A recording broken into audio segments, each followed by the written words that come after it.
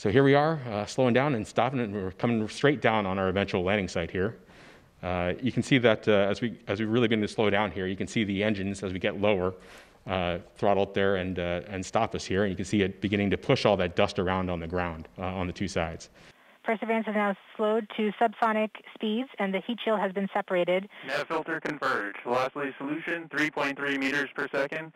Altitude 7.4 kilometers. Now has radar lock on the ground. Current confirmation that the landing vision system has produced a valid solution and part of terrain relative navigation. Ready. TBA no.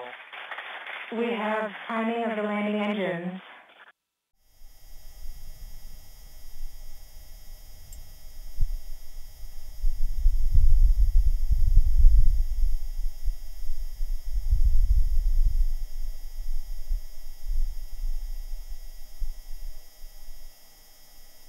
The next frame shows the full panorama from the nav cam stitched together.